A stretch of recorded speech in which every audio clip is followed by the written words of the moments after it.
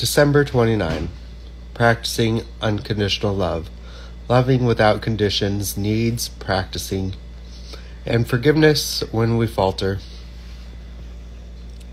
Stand inside a heart and just love. I wonder sometimes if we have children so we can practice unconditional love. There is so much purity and simplicity in this kind of loving. I sometimes catch glimpses of it on my way to counting, predicting, or rehearsing love. Predicting or rehearsing love. I have also been mean to myself when I was unable to unconditionally love. I think we must practice a lot on ourselves. Unconditional loving is an art for everyday use.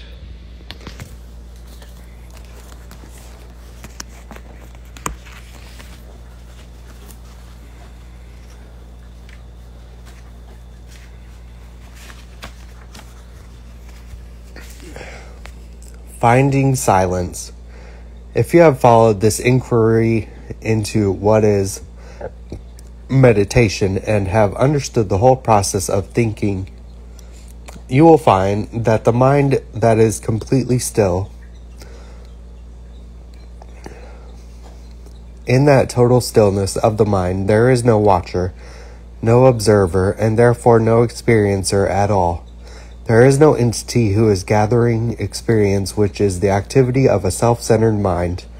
Don't say, that is samadhi, which is all nonsense because you have only read of it in some book and have not discovered it for yourself. There is a vast difference between the word and the thing. The word is not the thing, and the word door is not the door. So to meditate is to purge the mind of its self-centered activity. And if you have come this far in meditation, you will find there is silence, a total emptiness. The mind is uncontaminated by society, it is no longer subject to any influence, to the pressure of any desire. It is completely alone, and being alone, untouched, it is innocent. Therefore, there is a possibility for that which is timeless, eternal, to come into being. The whole process is meditation. December 29.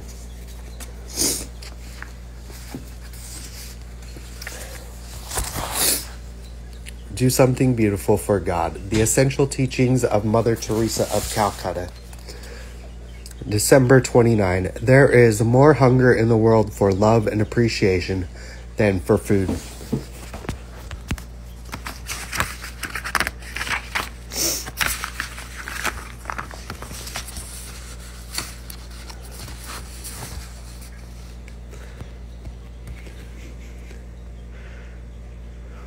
Day 4 of Joy to the World.